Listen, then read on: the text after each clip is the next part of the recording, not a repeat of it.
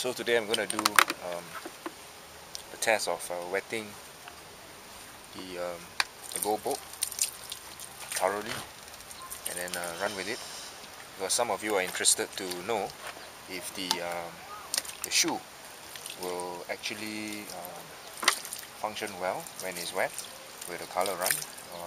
Will it cause blister? But there's only one way to find out.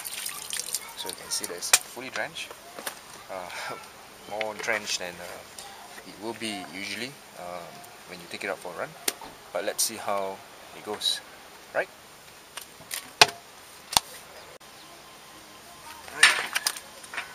Soggy shoes, not my typical Saturday, but what the heck.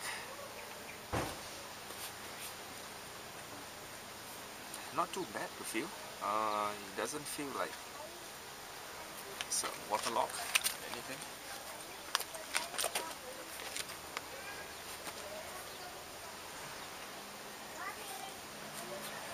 The lacing is also quite neutral. It doesn't seem that the shoe suddenly expand due to the water.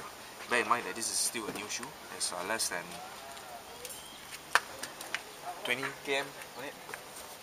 So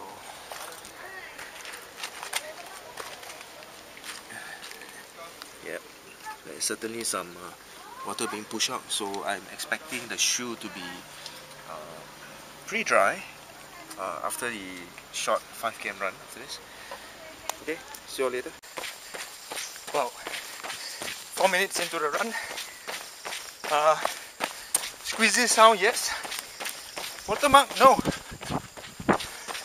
It seems to have already sort of dry up the residue water.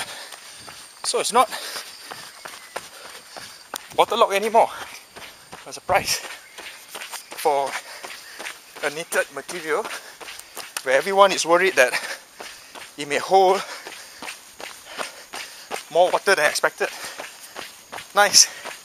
Later, 15 minutes into the run, the squeezy sound went off. There's no more squeezy sound.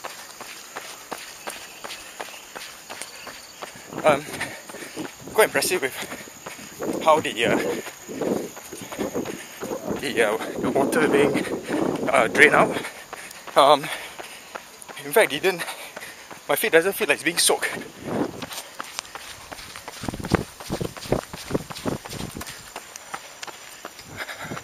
More after the run. I'm done with the run. 7 km, 40 minutes, average about 5:30. So right now, the interesting thing is to actually see how the shoe is like, how my feet is like. The paper is here, just to see how wet it is.